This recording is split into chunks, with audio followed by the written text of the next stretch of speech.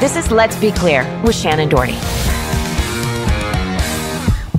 Hi, everyone. I'm back with a new episode of Let's Be Clear with Shannen Doherty.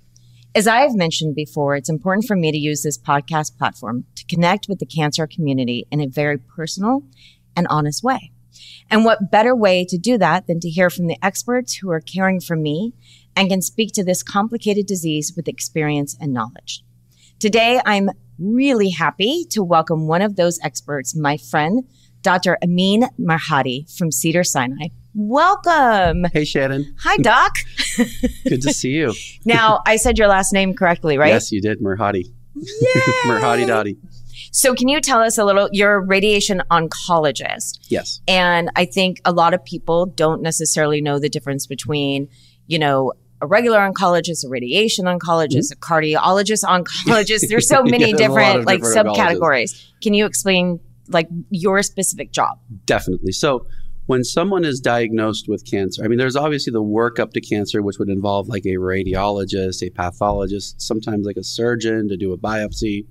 But then when someone has a diagnosis of cancer, there's three main specialties that sort of are involved in the treatment of that.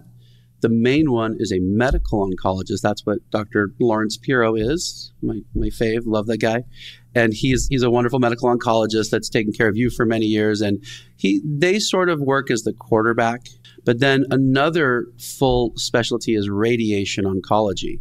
And so I'm involved more on the treatment side. He's involved more in kind of the management and restaging and ordering the tests and labs and things like that. But my role is the majority of cancers, breast, lung, colon, etc., involve some form of radiation therapy, especially when it spreads to the brain or, bones, things like that. What we do is we are experts in utilizing focused radiation and delivering it properly to tumors and trying to minimize the damage around it. So that's what my role is as a radiation oncologist, which is different than a radiologist who interprets images. Okay, so you mentioned focused radiation. I met you because I had METs in my brain. I don't remember, was it like 5 or 6? Yeah, well, it was initially 6 and then 3 more. And so we did pinpoint radiation on all of this. One of them was surgically removed so we can get tissue. And we radiated that just before Dr. Chu got the tumor out. And we did that mainly to just sort of get the tissue and do more analysis and more kind of testing to see if there's anything further we can learn about your tumor. But then we did pinpoint radiation to the rest. And that's a procedure called radiosurgery. So the reason they call that radiosurgery is because this is delivering all the radiation in one shot. Radiation, when it hits your tissue, if you give a little bit of radiation, it causes a little bit of damage to the DNA of the tumor cells, and the tumor cells will then gradually die off. If you're treating like a large area, you do little bits at a time, like over 25, 30 sessions, which you had, to your chest wall. And that's when you're treating a large area, you have to give the normal tissue a chance to heal itself and fix itself. So you do little bits of radiation at a time when it's to larger areas. But when you're trying to treat like a distinct tumor, you do all of it at once. You sort of condense that radiation because then you're using radiation to just obliterate everything in its path. So that what you had to your brain was radiosurgery, and that what you had to your chest wall and then subsequently your rib was what's called fractionated radiation, meaning chopped up into several small fractions. Gotcha. So in my case, I'm hoping that people who are listening saw my Instagram where I posted the video of getting fitted for, the mask. Yeah. Which I then took home, was going to wear for Halloween, but I didn't go out for Halloween. Plus, a little scary to put that mask back on. And we did that so that the mask holds, it goes over your head, holds everything in place. You guys lock me in so that there's minimal movement. Yes. It's an amazing process. Well, for you, if you recall, we did a mapping session where we made the mask and then got a quick scan. And then there was like 10 days of doing calculations and planning. When you came back for the treatment, each treatment was like, 10 minutes or so, right? It was quick. And so patients, they kind of get up and they're like, oh, that's it, right? But they don't realize, what's under the hood, so to speak. It's like there is a team of people that, it starts with me, the radiation oncologist. I see you. I determine what I want to treat, how much I want to treat, et cetera.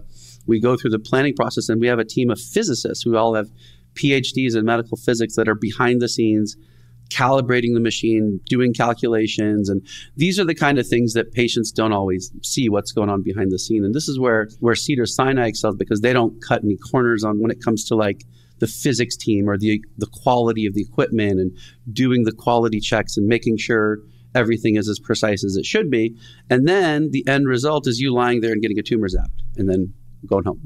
Right. You make it sound really easy, just lying there. Just like that. But yeah, as a person who is, very claustrophobic, the mask, and you've got this lollipop stick that, is in your mouth. Yep. And the whole thing is to not move, because if you do move, if you get antsy or if you stop, it puts more time onto it. And I did make it a little bit of a competition where I was like, I want to be the one person who moves the least. Oh, yeah. And you moved. I was like standing there like, oh, is she okay? Should someone check her pulse? And also I was wondering where my ice cream went. That's where it went. Now I know where it went. I ate it and then stuck that popsicle. Yeah. It's like, hey, I'll take that. Yep. Thank you. Yep. But what's interesting is the way we monitor your movement, because the machine is delivering radiation. We don't want you to like kind of jerk this way or, we use this optical surface tracking where it's a device that basically monitors your motion within less than a millimeter. So if you move a little bit, it has this feedback loop to the treatment machine where, it just shuts down instantaneously. So like if you're out of position, we get you back into position before we deliver this very high dose of precise radiation. You're an actress, right? You get multiple takes sometimes. We only get one take. Right. Yeah, you guys have to do it perfect the first time, which is a lot of pressure. It's a lot of pressure. And, there's the whole team. It's a huge amount of work that goes into treating literally just one person. And that's what a lot of people don't realize. There are so many people involved in just delivering that one. Just take one of the little tumors we're treating. You just kind of see, like Ty and Marty, like the techs at the end. Yeah. And then like, the sim therapist, you see me. And then there's a whole slew of other people. Everyone has to be 100% precise all the time. And then we have to do that day in and day out for hundreds, if not thousands. I've treated over 4,000 women with breast cancer in my career. And like, imagine that kind of pressure of like trying to be precise. But we have so many checks and balances in place. We have such a high quality physics department, things like that. And it's really teamwork at its finest. Yeah, it's one of the things that I really love about Cedars. And that's not to say there aren't other amazing hospitals. Mm-hmm. But Cedars, you really understand that everybody who works there, the entire team, has been thoroughly checked out, vetted. They follow certain protocols, that you're sort of getting the absolute best of the best. Yeah. And you can go in feeling pretty confident, because radiation can be a very scary thing, especially when it's to your brain. Of course. Oh, absolutely. Like I was petrified of, it. Me? Not of you. No, you made me feel very confident, but of, is it going to change who I am? Mm-hmm. Like that was, as you know, a big concern of mine, not just with you, but with brain surgery with Dr. Chu, of, are you going to zap something? Is it going to change who I am? Am I not going to think as quickly? And particularly with the surgery, there was that concern as well. Of course, Dr. Chu ignored me when I asked him to touch the part of the brain that made me speak 8 fluent languages. He ignored me and didn't do it. Shame on you, Dr. Chu. One thing I asked of you. It is a very scary thing. And you do all sorts of radiation for all sorts of different cancers, correct? Yeah, more or less. Mostly breast and lung, sort of, particularly because those two spread to the brain a lot. I have a question, because I've actually been wondering this for myself. Is there a certain amount of times that you can do the pinpoint radiation? Like, is there a certain number and then it's great up question. And then you have to do overall brain radiation? Mm-hmm. That's a great question.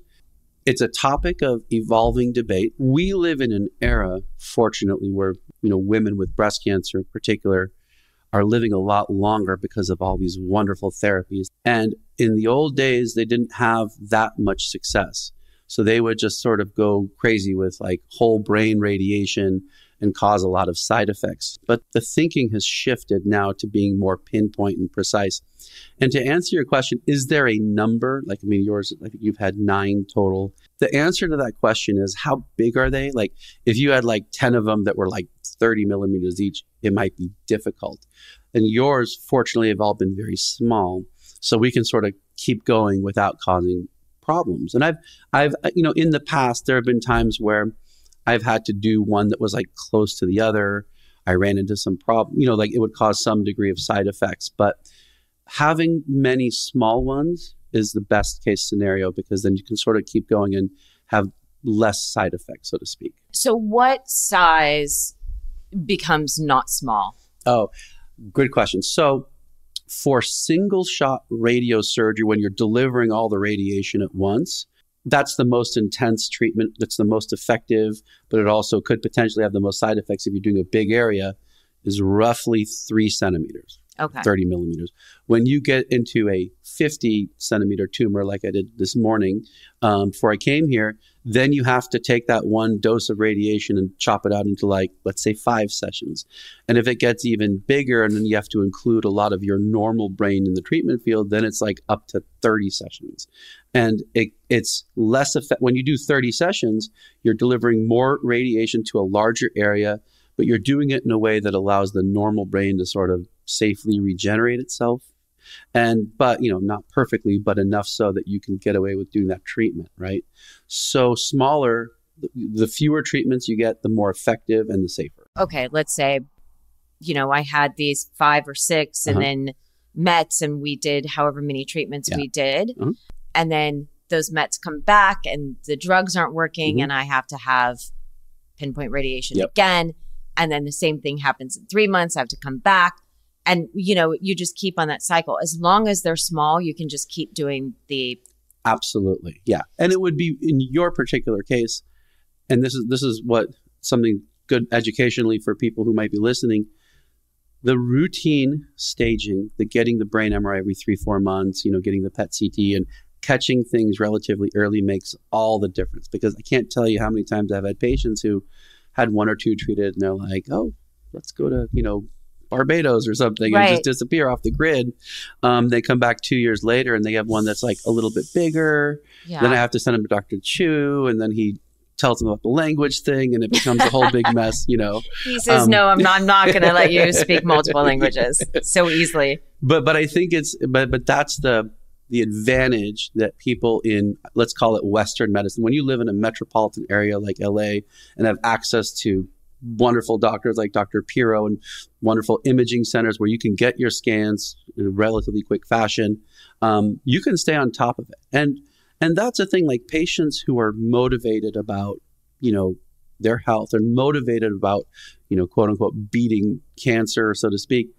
They're the ones that are just, they listen to their doctors. They're on top of things. They do their restaging studies. They do their blood work when they're supposed to, and sometimes even in cases like that, it might not be enough, but to give yourself and other patients the best fighting chance, you just have to kind of follow the routine, Yeah. I mean, I think what's unfortunate is that not every insurance company supports scans every 3 months, I know that it was tricky for me in the beginning as well. And it becomes easier. This is what's really sad, is it becomes a lot easier to get it every 3 months, the worse you are. So once you enter stage 4, they're like, oh, okay, yeah, she might need a scan every 3 months. But you kind of want it before then. Like even every 6 months is a much healthier, way as opposed to the once a year. So a few things that I'm going to have to work on in the future advocating for. I mean, it is a good thing for us to just remind all of you guys listening to press your doctor too, because if you're feeling anything weird, if you've got headaches and you have cancer or anything, just really, really, you can request. You can say, I think there's something going on and I need an MRI. I need whatever it is, your PET scans, and do go in for your blood test, because it's amazing how much your blood tells you. Like I didn't even know really how much my blood was telling my doctors about me. Sit tight, because I would say in the next few years, there's going to be even more tests that analyze your blood and look for circulating tumor cells and circulating tumor DNA and things like that. Genetic testing is going to have a more profound component. We're at sort of an inflection point in cancer care where we're going to be less reliant on imaging and like MRIs and CAT scans and PET scans, and more reliant on blood work and genetic testing and molecular testing to understand what direction things are going. The technology is there. Like, there's this one test that was developed out of Cleveland Clinic called the Gallery test, where it's like a blood test that tells you if your tumor is proliferating or not, and it's relatively in a fledgling state, but the science is developing, the data is accumulating. You now have artificial intelligence that's helping you analyze this information. And I think we're moving towards a new frontier. Everyone likes to say that in cancer care, like every new drug or whatever, like, oh, this is the new frontier, right? But nothing really has been until now, I think. This way to analyze your blood and your DNA and your molecular profile, it's really going to take off in the next few years. I mean, that's really exciting to hear. And you mentioned Cleveland Clinic, and I just read a whole release from them recently about their clinical trial that's currently happening on breast cancer vaccine. And I found that to be absolutely fascinating, that finally there might be a vaccine for breast cancer, and that it can apparently work on people who have, had it, are in remission, get the vaccine. And it's possibly, obviously a lot more clinical trial has to be done in order to determine what all it can do. But I agree with you. It's a very exciting time. And although I always say I can't believe that cancer has been around for 100 years and there's not a cure yet. There's not a vaccine. There's nothing. I'm going to give you my take on what you just said. I know that there's a lot of information online, and a lot of people are like, oh, they're trying to withhold the cure. Like the people think that the industry is trying really not to find it. That's actually not true. I think that the person, I don't think that. No, and I don't, you don't think that either. But there's a lot of people who just sort of look superficially online and get some information. Here is why it's really hard to find a cure for most types of cancers. The reason is because you have a tumor that forms. What is a tumor exactly? It's a portion of your breast, a portion within the duct of your breast developed an abnormality as it was growing. Your ducts replenish themselves, and they have to go through the process of cell division to make more cells and more ducts and more lobules and things like that. Somewhere along the way, due to X, Y, and Z factors, no one knows exactly, there was a mutation in the DNA of your tumor cell. Now, the human cell in general, it's like, if you think about it, it's built to survive. That's why humans have made it so long evolutionarily. You have a cell that is just constantly dividing and growing and growing. So you have to think of the human cell as having its foot stuck on the accelerator. So it doesn't want to stop growing. So every cell in our body inherently could be a cancer cell. It just doesn't want to stop growing. But we have these big brakes that are sitting on top of it as well. I'm oversimplifying it, of course, but when you get a mutation in the big proteins that sit on top of it, the brake, so to speak, then cells kind of grow unchecked. But then what happens is, okay, you might find the ability to treat one type of mutation, but tumor cells go through evolution. Right. They evolve, and then you might get a drug like Enhertu or, Herceptin or something that might knock out 99.99% of your tumor cells and be an effective therapy. But it's that 0.001% that might be behind that's resistant to that particular therapy. And then that grows, and you have to find a different treatment. And people can only tolerate certain types of treatment, certain amounts. And so, in my opinion, the best way to address that is catching it as early as possible. Right. Because over time, these cells go through, evolution at a lightning pace, and they become resistant. They have this biology where they become resistant to treatment. Thank you, because that's a brilliant way of explaining it in a way that someone like me who does not have a medical degree, although on occasion I like to pretend I do, for me to understand, because when you really break it down to how you did, of course, the cell is constantly mutating and growing and changing and becoming something different. Mm-hmm. So finding a cure that also can adjust to that mutation is incredibly hard. I mean, I would imagine it's like you could find one thing that would cure it under this particular condition, but then it's already mutated. So then that doesn't even work. It's much like the protocols that we're on, right? So I've actually had protocols that have lasted me, I think, a pretty good amount of time, all things considered. But eventually my body stopped it. Maybe the cells mutated, whatever, they changed, where that particular pill was no longer impacting it. If I recall, it's been a while since I looked at your chart, but when you were originally diagnosed, you don't look at it every day, just to I do. Sometimes I'm just like, gee, oh, my favorite patient. It's not true, you guys. No, I look at the tumor I treated. I'm like, yeah, I got it. Face, yeah, you took care of Bob. Yeah, we can start naming. Bye, Bob. Bye, Bob.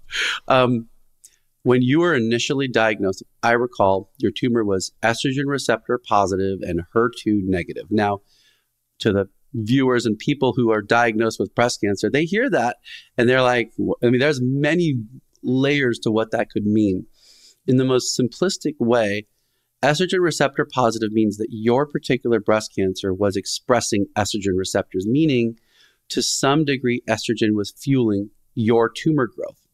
Then the HER2, which is a gene that that's involved in breast cancer treatment and diagnosis and stuff, yours did not express the HER2 receptor pathway. And then over time in 2019 or 20 or something like that, when your tumor involved, it eventually did. Right. Which suggests that you were able to successfully, Dr. Pirro was to eradicate all of the tumors that you had. There was a little bit left behind that developed its own molecular kind of evolution and its own resistance. And that's what started to grow. And that's what came into your brain, as we confirmed when Dr. Chu took out that one spot and we looked at it. Because cancer cell, and you're a living, breathing example of cancer, how it evolves and how we change our strategy to address it. So, I mean, yes, by the way, one of my favorite things, I probably once a month, I'm going to really sound strange right now, is I look at the picture of my brain opened up that Dr. Chu sent to me. He actually printed it out and gave it to me because he knows I'm like a weird nerd that way. And I look at it, and I actually, when I got done with brain surgery and I got home, I showed it to as many people as I possibly could. And some were horrified by it and some enjoyed it like I do. But I mean, I just think it's to me, it's so fascinating that, radiation works the way that it does.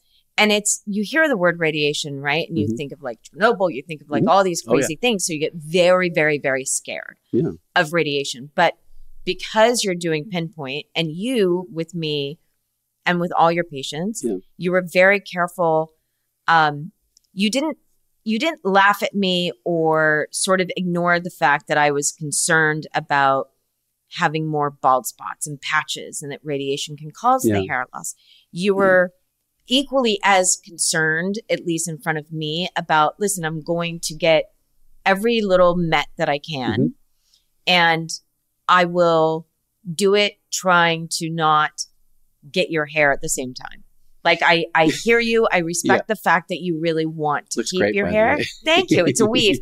But it's growing underneath this, which by is the great. way, I totally forgot to tell you, you are going to grow a third ear. Is that okay? I hope that doesn't bother you. I mean, it's a third ear, just back here. Can I hear stuff like, thousands of feet away? Because I'll take it.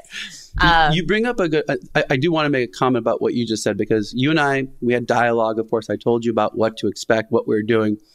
One of the big disconnects in healthcare in general, from doctor to patient, just patients trying to navigate the healthcare system, is there's too much information. And one thing that in my 18 years at Cedars-Sinai and my training at UCLA before that, one thing I've always made important to me is patients nodding their head at you and sounding like they understand what you're talking about. They almost never do. Correct. And it's really important. I have these, we just hired like 3 or 4 young doctors who are physician scientists, and they're absolutely brilliant. They are like one smarter than the next. I'm like, wow, you guys are like, it's a new era of just like smart people that go into medicine.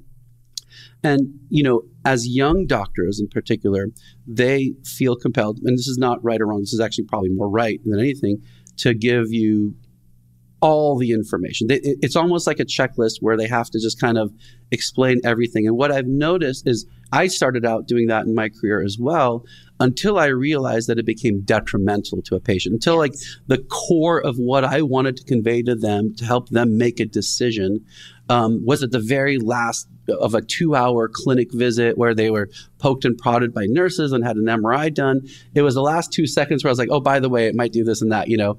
And I have been, as I've gotten further into my career, I have focused more on simplifying it. I don't know if you ever saw that movie with Denzel Washington. It was called Philadelphia. He was like a lawyer with Tom Hanks or something. Yes. And he kept saying, explain it to me like I'm a 6-year-old, or explain it to me like I'm a 10-year-old. And that line always resonated with me because not to try to insult the intelligence of my patients, but I do cancer all day, every day. I know what is going on or what to expect, but you don't, or other patients don't. Yeah.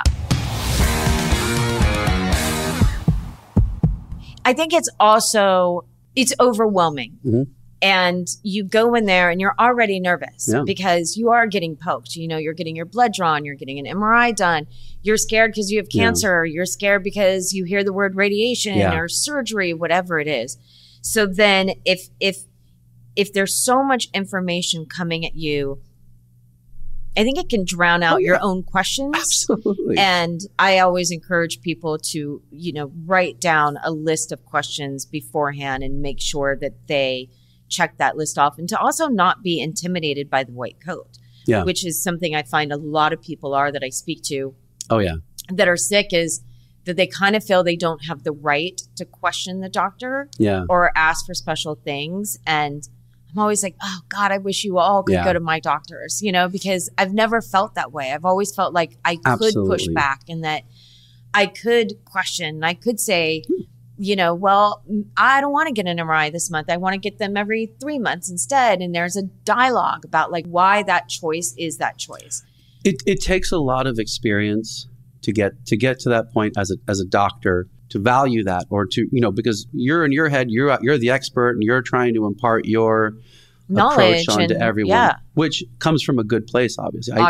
I very, very rarely meet a doctor who's just out there doing it for kicks or to try to be famous or, make money or whatever. And most of them, the vast majority of them, really just want you to get better. They want to take care of you, but the approach can certainly fluctuate, and it takes a lot of experience. And that one thing I like to do is I like to not overload my patients with too much information that's not necessarily relevant, but I also like to give them my cell phone, because what I find is that when they leave my office, there's so much anxiety and there's so much uncertainty and there's so much misinformation out there that sometimes just like a little text message or a little 2-second conversation can sort of reset them a little bit and take them to a place of like, okay, now that little bit of information clicks to me.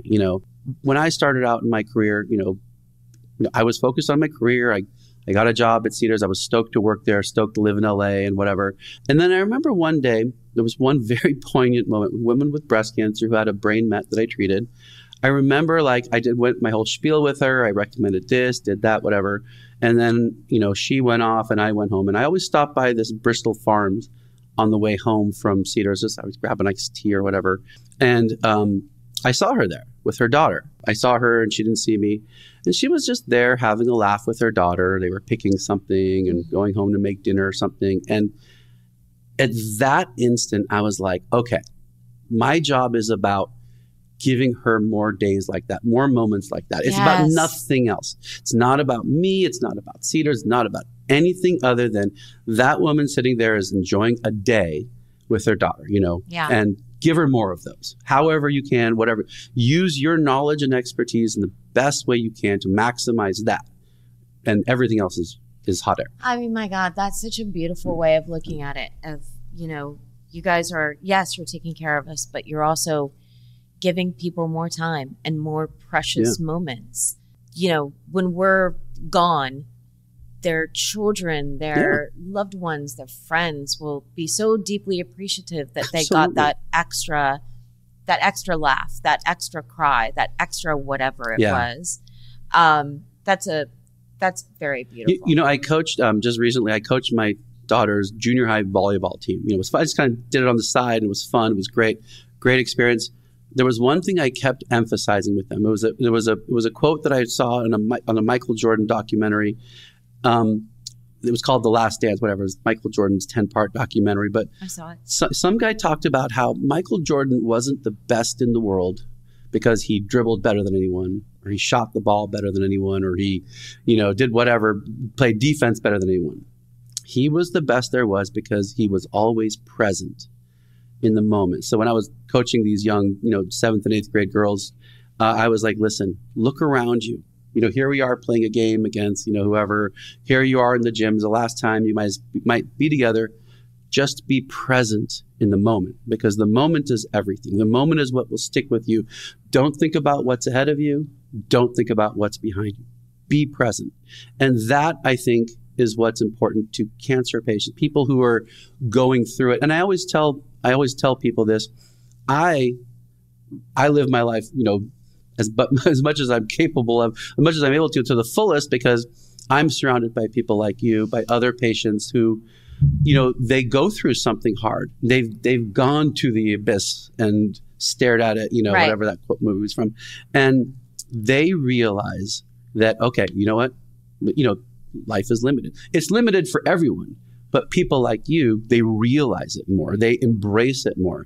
And I am fortunate enough to be surrounded by that every single day, so that when, my buddy calls me up and says, let's go to Kansas City, for the Chiefs game. Oh, sure. Let's, you take advantage of every moment, Someone says, let's have a big 50th birthday party, whatever. Like, go for it. Let's just, go out and have some fun. That sort of thing. Because that's what life's about. It's that.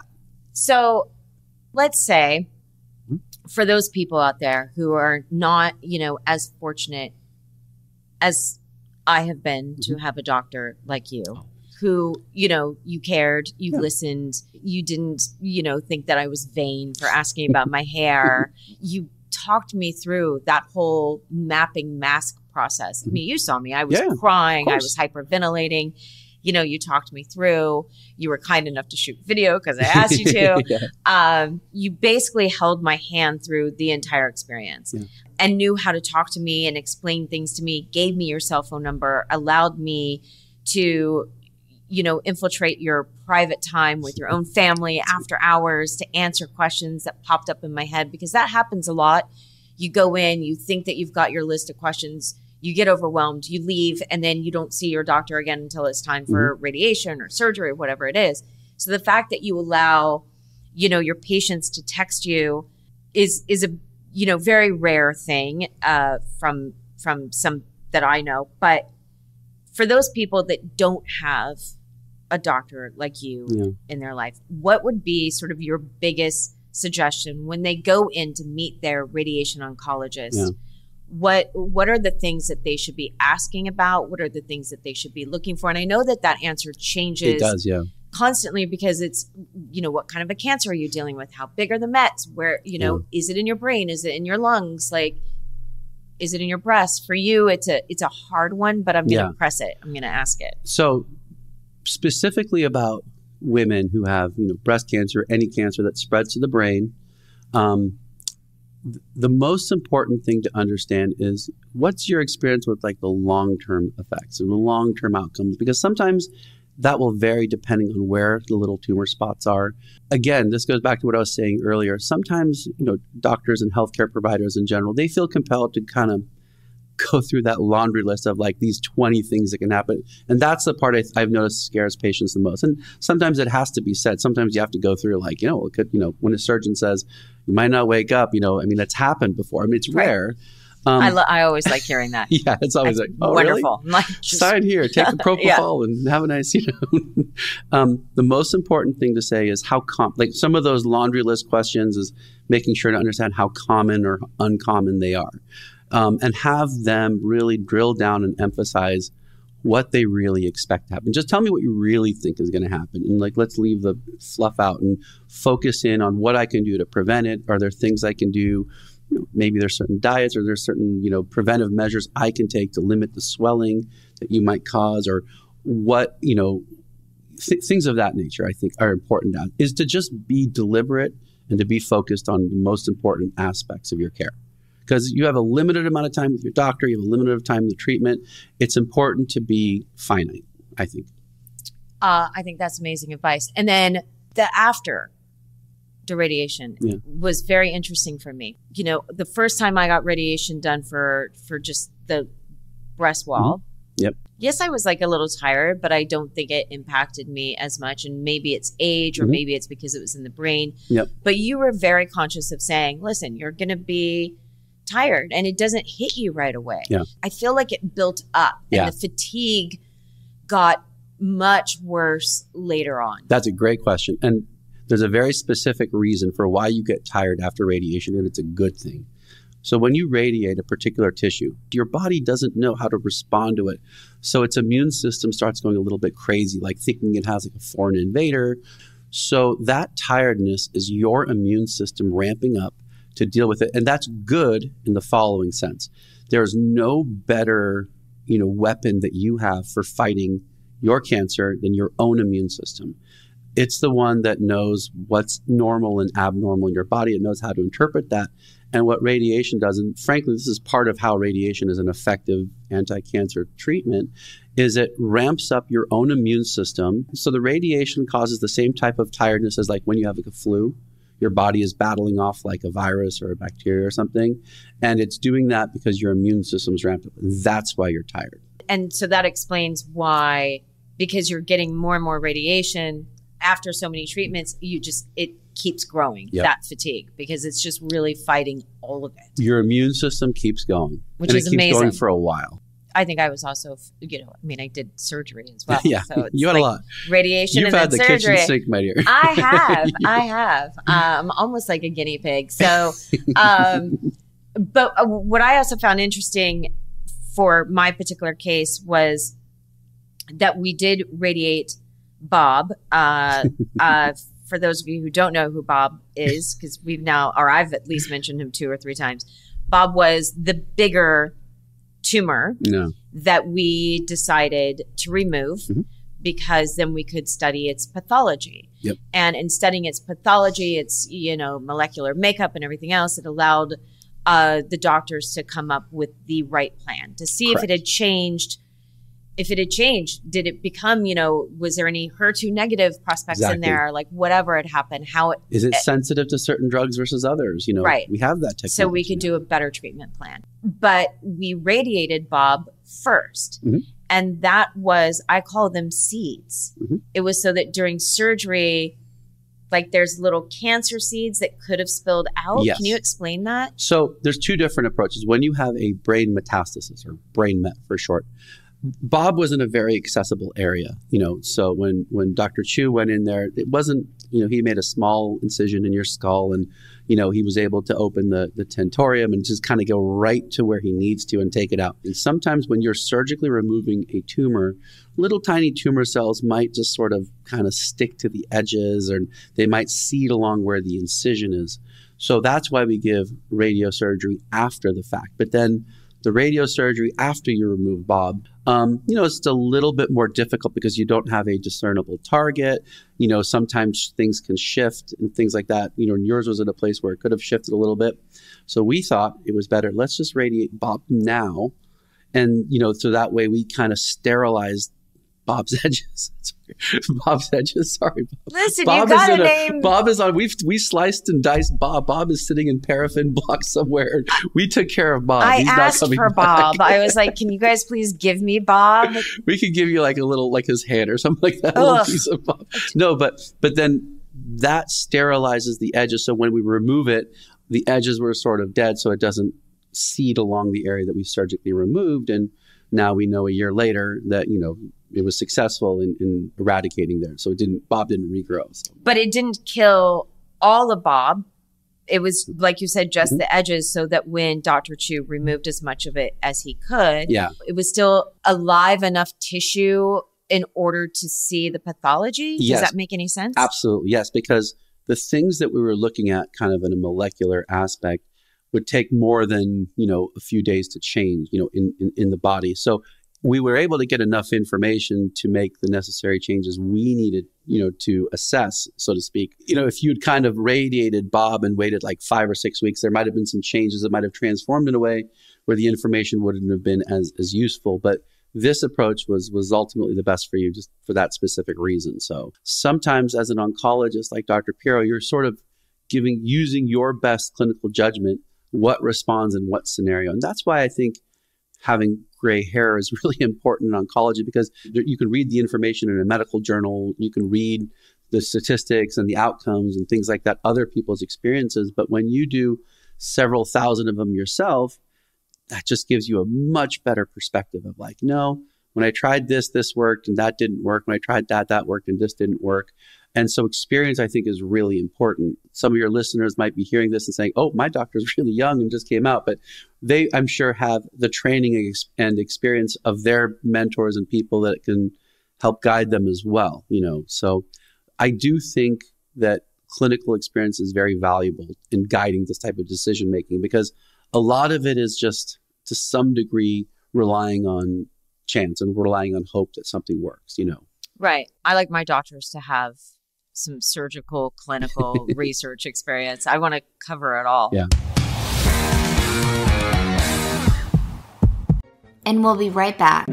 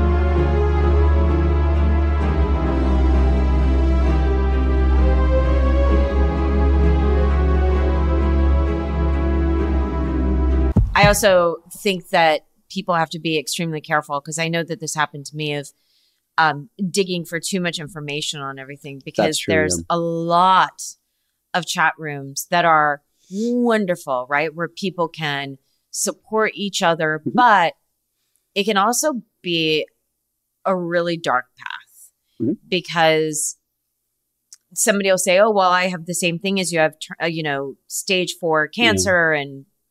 But their body could respond to a medicine that yours doesn't. They could, have shedding of hair much more than you, or much less. Yeah. So you have to be really careful with those chat rooms and when you're looking for the information. Yet I think, is it helpful for your patients at least to be somewhat knowledgeable? It is helpful for them to be knowledgeable, of course. But sometimes people sort of go down the wormhole, and sometimes even if you tell them, no, this is not the case, they still don't believe you because they saw it in some chat room. Yeah. Here's a good way to think about that. If you're in a classroom and you lean over to, the person next to you and say, hey, I saw so-and-so kissing so-and-so. And then that person turns to the next person and says, I saw so-and-so kissing so-and-so and 2 other people, or, and it keeps going around, and just within one classroom, it might come back to you as like, so-and-so was on Dancing Shannen with was the Stars. making out with 50 men. I tried to weave in a 90210 reference there. But my point is, in a very short amount of time, misinformation just in a small classroom, small table full of people can just spread like that, And so I always try to tell people like, look, the 4,000 breast cancer patients that I've treated in my career, here's my experience. Here's what I tend to see. You might read on a chat room that it causes this or that and that and this, but at the same time, it's a different era. These are women that were probably treated in the 90s or 2000, different period of time under different circumstances. So I do my best to try to reel them in, as best as I can. But it is good to be informed. It's not good to let information online consume you and guide you down the wrong path, so to speak. Yeah, I think, I did visit a few chat rooms right in the beginning because I was obviously curious, and I found it disruptive for me just because it did feel like a game of telephone, but there were other chat rooms that I went into and it felt like a sisterhood and like a family all supporting each other. And I was like, well, that's really beautiful because we all need that. We all need the love and support, especially when you're facing something like cancer, whatever cancer you have. It's such a difficult disease. Of course. But there are, you know, some excellent published papers out there to give you the kind of knowledge and information that you need in order to go in and feel like you've got a little bit of a handle on your own disease. Because I think that that's the biggest thing, is that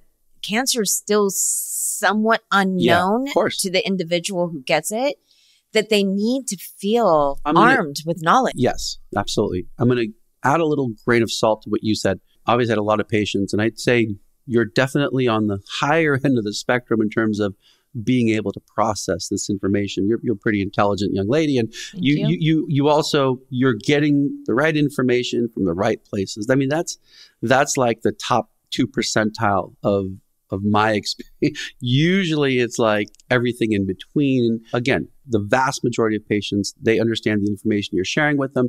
If they bring something up that they learned from the outside, you know, it's easy to just sort of put it into the proper context for them. But not everyone can pull up medical literature, papers, and recent publications and process it the way you do. And I know you've brought it up with me a couple times in the past. I'm like, oh, wow, that's pretty impressive. You know, I wish they were all like you, but you're the exception, not the rule. But yes, it's always important to arm yourself with whatever information you can, allow it to be filtered properly. It's usually very helpful if you talk to other people with the same condition that you have. I found those chat rooms to be very helpful because very often, sometimes they're my own patients like, oh, Dr. They'll make that connection, things like that. But I do think it's incredibly important to find support, as long as you take with a grain of salt that sometimes the information or the treatment they got might not pertain to their circumstance. You know, you're very good at that and others aren't, you know. So. Well, you know, I learned that through, I had Dr. Pirro on and we talked about one of my best friends who passed away from stage 4 breast cancer, just like me. It didn't, she didn't have brain mets. Hers had spread to her organs. And when she first got sick, I really associated everything that she was going through with myself in the beginning. So then when she had all these pains and that meant that it had spread, all of a sudden I got pains and it had spread. Dr. Pirro was very on top of me about not associating my experience with hers, because he said night and day, 2 very different things. Yes, stage 4 breast cancer. Yours is in your bones, hers is in her organs. Like there's 2 different treatments. There's 2 different, this is incredibly different. And you cannot associate. Even if you have someone who you find where it did travel into their bones and they have brain mets, it's still going to be different because we're all individuals. And although we can hug and support each other as much as humanly possible, you still have to keep a little bit of disassociation, I guess. And what's worse is that, you know, I'm sure that doctors like Dr. Pirro, myself, and others, you know, if you're describing a circumstance from another patient to us, unless we treated that patient, you know, we don't know the details. We don't know the molecular basis of their tumor or where it had spread. It's also really hard for us to say, no, that doesn't apply to you because of X, Y, and Z, because we haven't had a chance to read through their chart and say that. So sometimes, and I see doctors sometimes get frustrated trying to kind of tell them, it doesn't really apply, because they don't have the information to kind of say whether it does or doesn't, you know. Right. But that's an important point. And you know, I've seen a lot of people spiral with having information from others like that. Yeah. I mean, and it's not just the person with the cancer that spirals, it's everybody else. It happened to me very, very, very recently, where a woman said to me that her dad is a doctor. And so she spoke to her father and, you know, how did it feel, or how does it feel that I have stage 4 terminal cancer and my time is limited? And I was like, whoa. And she's like, well, my dad explained. I went, no. Like, to me, it's like, first off, your dad doesn't know anything about my particular, like the broad strokes. Sure, just what I've told people and what's out there in the public, but he doesn't know my exact pathology and he doesn't know my treatment plan. Like there are so many variables that go into each person's individual cancer that's why associating your cancer with somebody else's or assuming that you know everything, it's impossible because it just is. It's like the people who tell me, hey, and you know, God bless them because they're just trying to help me, but you shouldn't be on any of these pharmaceutical drugs. That's what's giving you cancer. Go on a vegan diet or do this. And I'm like, scorpion venom. That was a good one. Yeah, sure. Let me just, you know, not get infusions and see how fast everything spreads while I try some experimental all natural, which listen, everybody can do what they want individually. But there's a lot of misinformation about cancer. You bring up a very good point. And it leads me to one of my favorite quotes. I tell my residents and fellows this all the time. They go, there's 3 types of lies in this world. There's lies, there's damn lies, and there's cancer statistics. The reason I say that, and what I mean by that is, you know, very often, and patients are very focused on this, understandably, of course, but they're very focused on how much longer do I have to live, doc? And I'm like, or what are the chances that I'll be cured? And, you know, my favorite answer sometimes is like somewhere between 0 and 100%, because it's really, and I think that's where the experience comes in. And I'm sure Dr. Pirro feels the same. You know, you've seen it all over the years. You're like, you see someone that thought they were going to be completely cured and hallelujah and go have a big party. And then, you know, 2 months later, it comes back in a crazy fashion. Or you see people where it's quote unquote stage 4, terminal, all the buzzwords that I think don't really apply in today's era of cancer care. You see them living many, many, many, many years with no evidence of disease, right? It's really hard to predict what's going to happen on an individual basis. It's really hard to try to tell people, hey, you know, I mean, there are some circumstances where the disease might not be responding to X, Y, and Z, and it continues to progress, where you can start to have a sense that, okay, this is not going in a good direction. In the absence of that, in the absence of any discernible progression, just living as a statistic, living as like, I'm terminal, like, you know, it doesn't make sense to me. I don't think that's the right way to think about it. I think the right way to think about it, it's highly variable. Do what you can with your doctors and do what they offer you to the best of you can. Be an advocate for yourself as a patient, as you are, and as most of my patients are. Try to learn as much as you can, learn what your options are, learn what would happen if it progresses, you know, but there's no certainty in what this experience is. Right. Which is good because, you know, it gives people hope too. You always want people, even in dire circumstances, you know, you always want people to have some semblance of hope. I saw this quote once, I don't remember where I saw it, but it was like, when you have health, you have hope. And when you have hope, you have everything. You know, that's really all you need is just a little bit of hope. But, you know, I don't want to, you know, you don't want to mislead people, but you also want to say, look, a lot of possibilities with what you have, with your condition, with your response to treatment. Hang in there, keep moving forward, be present in every moment, live your life as best as you can.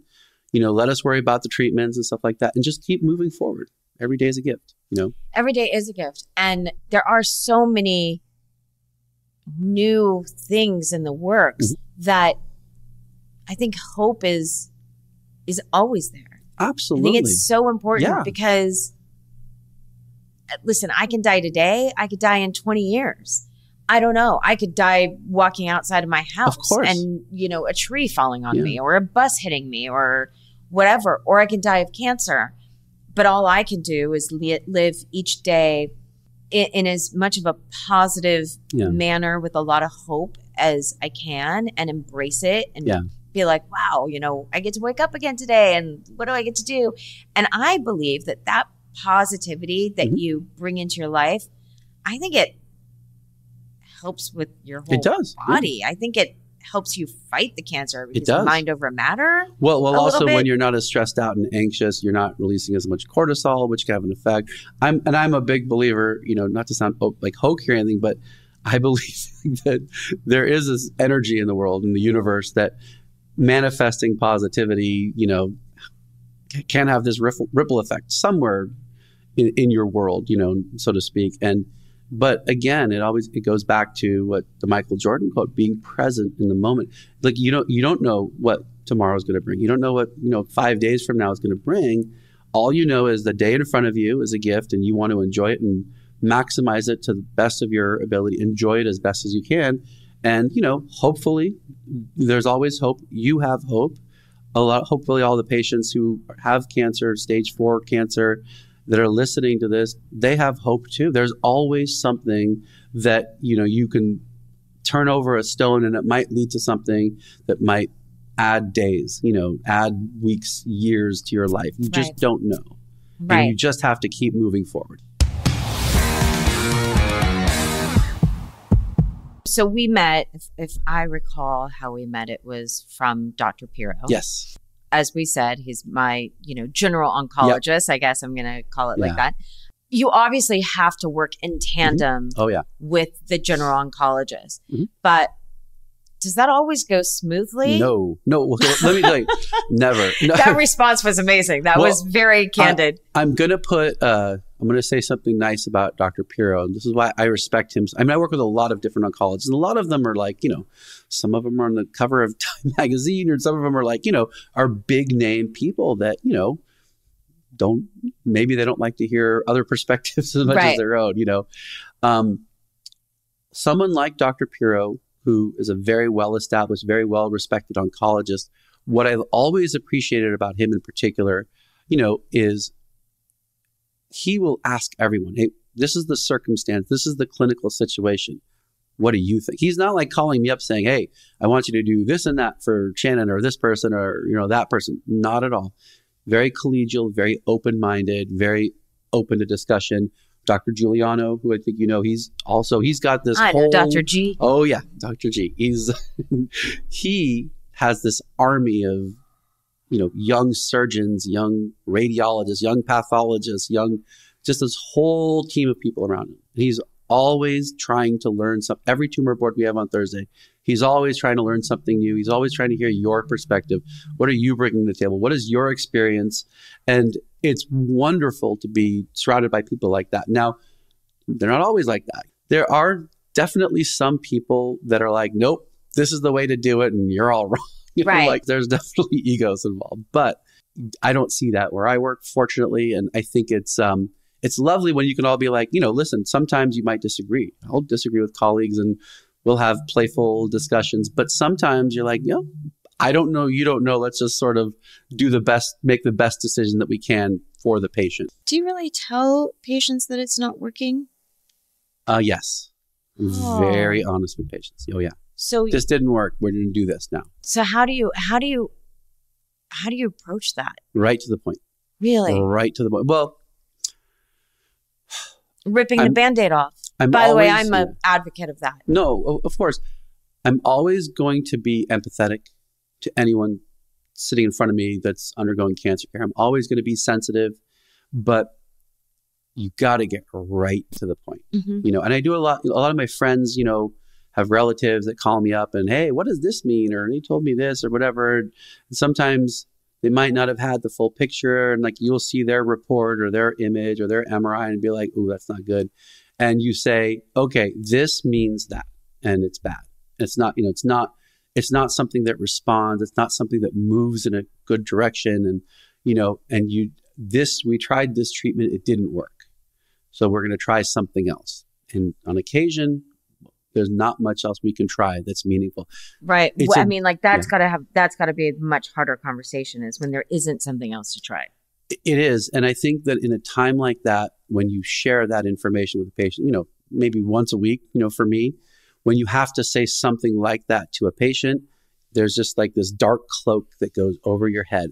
And that's where me as their providing doctor in that circumstance, I have to take a step back, understand they're not absorbing the information from me properly, that I don't want them to make a decision based on something that was so emotionally reactive, something that, where their life is flashing before their eyes. And that's why I give my cell phone, because they'll gather their thoughts a day or two later. I always say, to my residents, people I work with, they're there to see you as an oncologist first. It's always important to get them to a point where they're making decisions that you think are going to ultimately help them, or that might give them a few more days, weeks, months, years. You know what I'm saying? So I think it's important in circumstances like that to always follow up, make sure they're not overwhelmed, make sure they've thought about it, and then say, okay, we can try X, we can try Y, we can try Z. But it's hard. No, it's hard. And you do as an oncologist. And I feel relationships and feel friendships, and my patients, mean a lot to me on a personal level, but you do have to detach yourself sometimes. Not like in a, I'm not there for you sort of way, but you have to go home and shake it off and prepare for the next day. How do you do that? Because, you have a wife, you have kids, you have a family, and you can't sort of take home that darkness all the time, because that would impact, your home life, your family. How do you shake that off? My wife talks about this all the time. She's like, there's always that first hour or two, I might not work till midnight or something, but I might come home at 5 o'clock and just need like an hour or two to just be like, turn on Sports Center, or go to dinner with a friend, or do something and just kind of like decompress. I never take it home and put it on them, of course, because again, it goes back to what we're saying earlier, life, every day is a gift.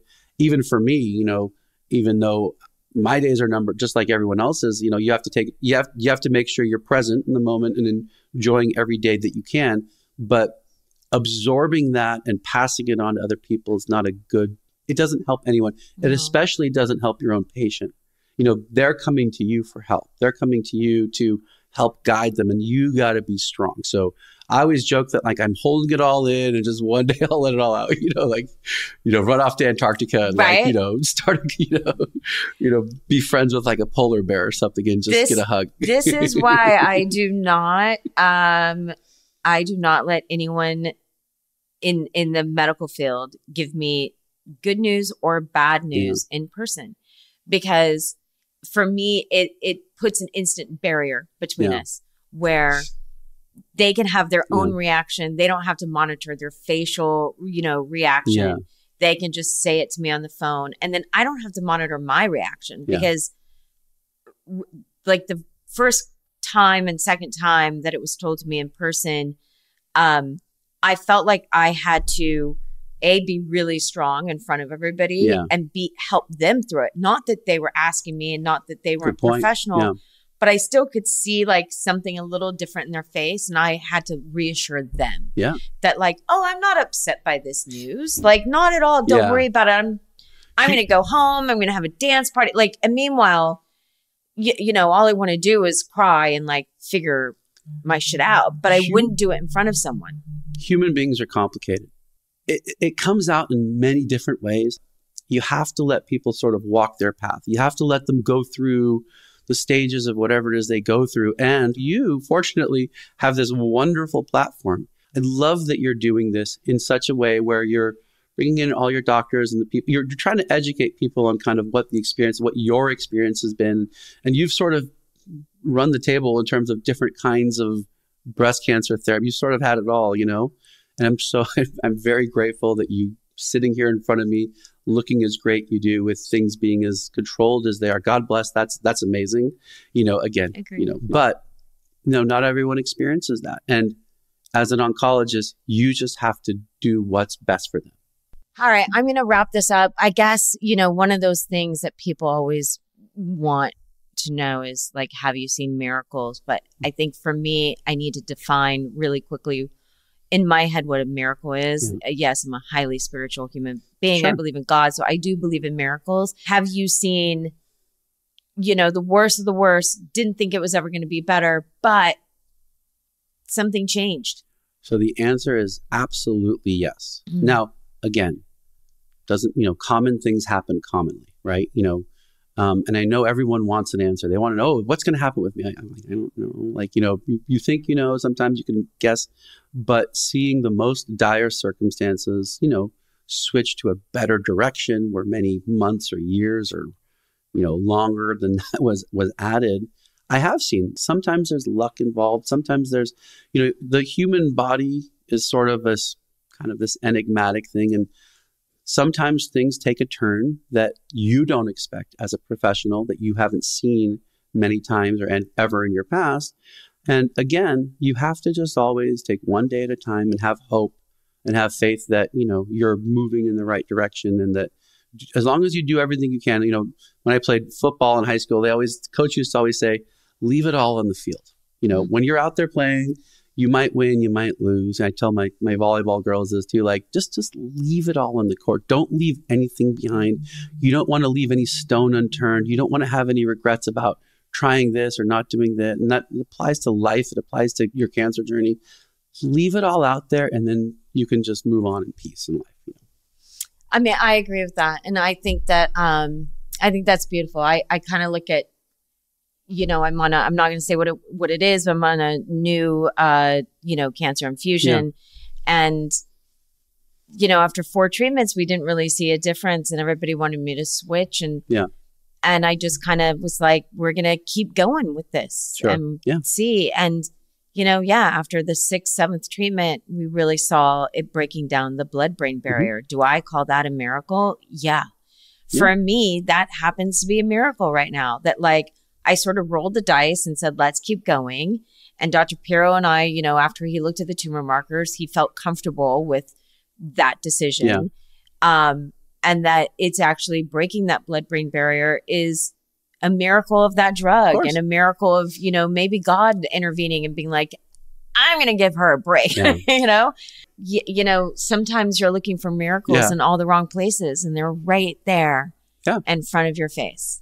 This is true. Well, I feel like we could easily do a whole nother anytime podcast, a whole nother episode.